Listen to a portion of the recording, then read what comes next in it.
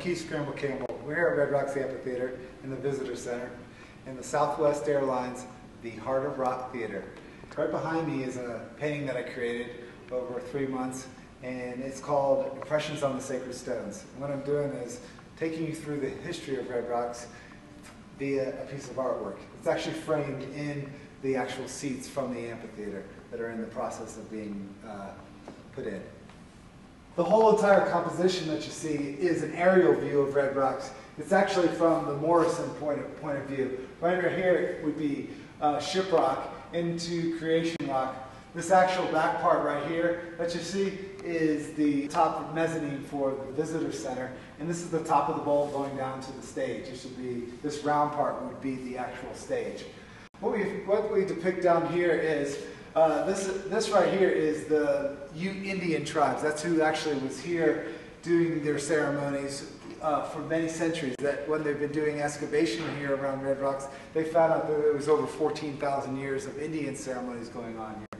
This large picture of this Indian chief right here is Chief Colorado. He's the last holdout chief to actually discourage the pioneers from coming into this area. And this is where I celebrate the Indians right here. Right up on the very top right there, you see the guy with the mustache. He's actually Arthur Lake. He's the man that found the dinosaur bones back in the late 1870s.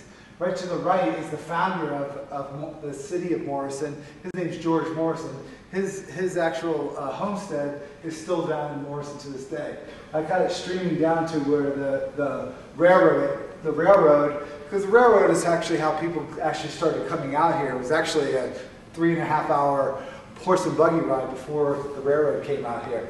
So back in the early 1900s, this gentleman, J.B. Walker, he purchased this property and he sold it to the city of Denver in like 1928 to the city of Denver. And this is George Cranmer, the city director, that actually had they call him the visionary of Red Rocks, and he actually came up with the plan because he's actually been around the world seeing that this amphitheater could be a place kind of like that they have inside of Rome and Turkey and in Greece and such. So he actually hired this gentleman right here, Burnham Hoyt, which is the architect that came up with the design to have the seats going into the middle of these gigantic rocks. So then I started putting in more of the elements of that we have right here. We have the CCC that's actually building the place right here. We have the Friends of Red Rocks that are actually helping preserve the place.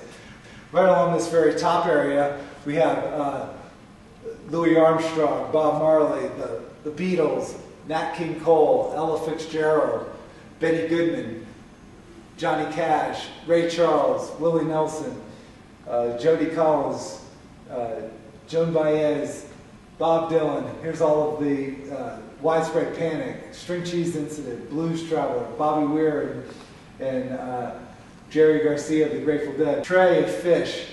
Over here we have Carlos Santana. We have Lily Pond, which was a famous opera singer that's in the Hall of Fame. We have the conductor for the Colorado Symphony. We have Mrs. Black, who ran the facility back then. We have Tad Bowman that runs the facility right now. We have Rob, the shuttle driver that takes people up. We have right here, we have John Denver playing the guitar right here. You have James Taylor. We have Crosby, Stills, Nash & Young. Here we have Stevie Ray Vaughan, B.B. King, and Buddy Guy. Down here we have Barry Fay. He's actually a promoter that actually promoted a lot of the earlier, larger concerts here with Jimi Hendrix, Jethro Tull, Bruce Springsteen. Right here we have Chuck Morris that actually brought in U2. This is Bono and The Edge. And right above it would be like this peace flag. And right inside of there I actually put John Lennon's face. Because if you were inside of New York, you went to Central Park to celebrate the life of John Lennon when he got shot in 1980. Here, if you were inside the Denver metropolitan area, you came to Red Rocks. So everybody was inside the stands celebrating his life, just being silent, and then they went down to the stage and held hands and sang "Give Peace a Chance." That's why I have kind of like this peace stuff flying over the middle of it. And the center part is kind of like a sundial, which is also the center of a dream catcher that's kind of like these feathers floating outward. And there's a couple things that are kind of hidden inside of there. Right along here we have some people that were piano players. We have Bill McKay of Leftover Salmon. We have John Tesh, Jerry Lee Lewis. We have Leftover Salmon up in here.